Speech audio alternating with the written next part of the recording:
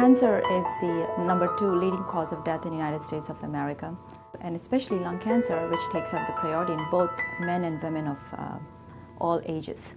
There are smoking-related cancers, there are non-smoking-related cancers, cancers which arise only in Asian women, which are totally different cancers, and there are several varieties of cancers. We have advanced in technology so much that we can show patients about their latest imaging techniques which can pick up minor amount of cancers which are there. The newer technologies also are gearing towards finding out circulating tumor cells which are shown to benefit patients who are non-diagnosed with cancers as well.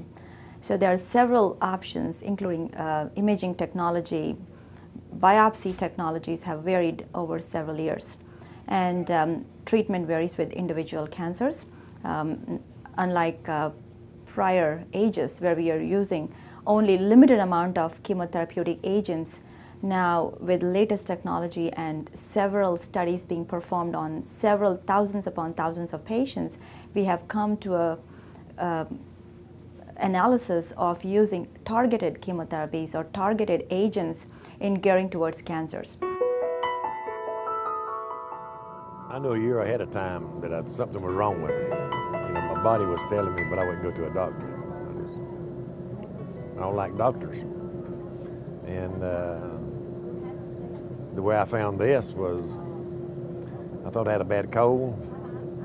My tonsils was messing up on me. I started spitting up a little blood. And went to the doctor and come to find out I had lung cancer. Which is stage 3B disease. He had a very large tumor in the right side of the lung, involving the lymph nodes right around the area here, subcarinal, paratracheal lymph nodes, and also supraclavicular lymph nodes, which is, in the staging classification, we say it is N3 disease. So his tumor was T3, N3, which considers to be like a stage 3B locally advanced lung cancer. And his cancer has a feature of something called adenocarcinoma, which is a non-small cell variety of lung cancers. So lung cancers are different. Non-small cell lung cancer and small cell lung cancer. Small cell lung cancers move very rapidly, different presentation altogether, but non-small cell lung cancers, especially, yes, non-small cell adenocarcinoma, loves to go to the brain. It metastasizes faster to the brain. So we did the scan on his brain, which was negative, and we picked up right at the time, and we gave both chemotherapy and radiation together. Using that approach is far better than using a sequential approach by doing chemotherapy followed by radiation is based on randomized trials. All the trials, the EORTC trials, the SWOG studies, the intergroup trials have shown much benefit from using chemotherapy and radiation together for downsizing the tumor. Number one, having a good response rate. Number two. Number three, also giving chemotherapy is acting like a synergy with the radiation treatment. Number five is also using as to prevent micrometastases. So if you have any cells which are floating around elsewhere, you're capturing them by giving you chemotherapy upfront rather than delaying it after radiation treatment. So all these things are helping in controlling the disease process. So he finished chemotherapy and radiation together, had an extremely very good response. More than 70% of the tumor has been gone. So he had small sized tumor now and some lymph nodes here. Supraclavicular lymph nodes are totally gone. At that point, we decided to give him additional chemotherapy to work on that tumor process itself. You got aggressive with me. We were aggressive with you. Somebody could have stopped the treatment right there or could have consolidated with different drugs, but we were a little aggressive because of his performance status. The way patients are handling chemotherapy, and they're doing their own ECOG status. We follow something called Eastern Cooperative Oncology Group status. If there's someone as ECOG 0 or 1, we would give more chemotherapy as long as they're tolerating well. Because 3B diseases, stage 3B diseases, median survival without treatment for 5 years is very, very slim. 5 to 10% you're talking about. With chemotherapy, we're making so much advances that yes, people are going beyond 5 years or beyond expected amount of ranges. Oh, might get to 80. That's what we hope for. That's what we are hoping for. So we are giving him consolidation chemotherapy with Alimta based on the newer trial which was just published in the latest ASCO, American Society of Clinical Oncology, from June 2008, where they have shown using Alimta in consolidation after they have completed chemotherapy and radiation have shown far better prognosis compared to just doing nothing at that point.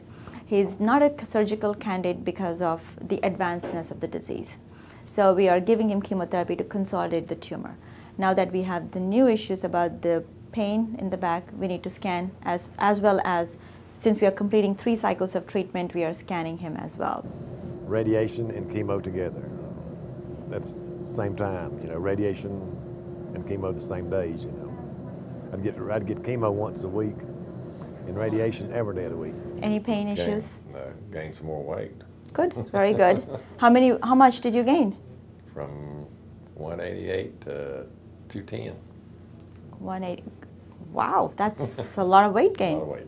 So that is from the diagnosis through now? Through now. Yeah. That's good. Yeah. So you did not lose much? No, I didn't lose any. No. Very good. So your appetite is good? Yep. You're tolerating the treatment well? Yep. Just a week solid. Just week? Week, yeah. Yes.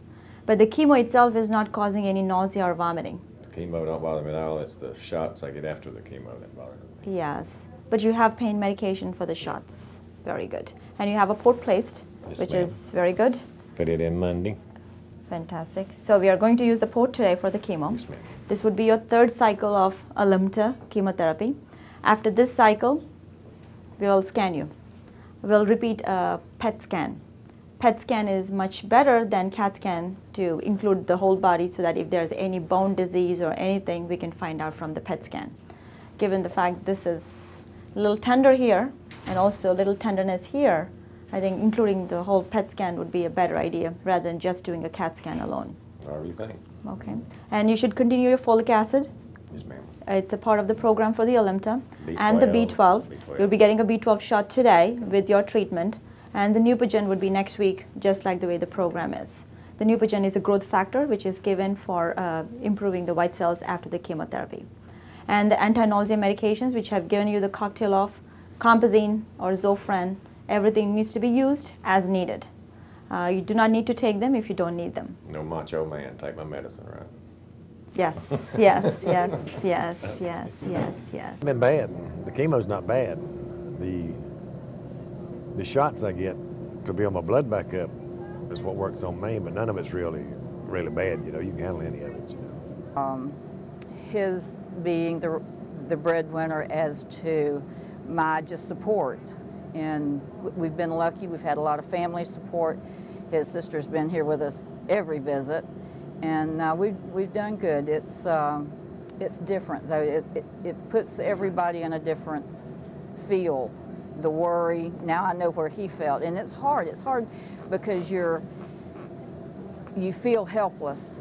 You're not just there doing, because when you're in this chair, you know you're being taken care of and you know how you feel, and then we're sitting over here thinking, well, I want to do something, and there's nothing that we can do except be there. You can whip it. And oh yeah, it can be whipped. I'm 16 years clear, so, and he's going to do that too, I'm sure.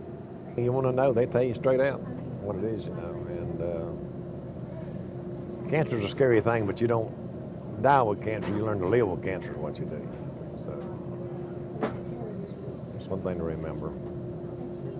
Cancer is not necessarily a death sentence.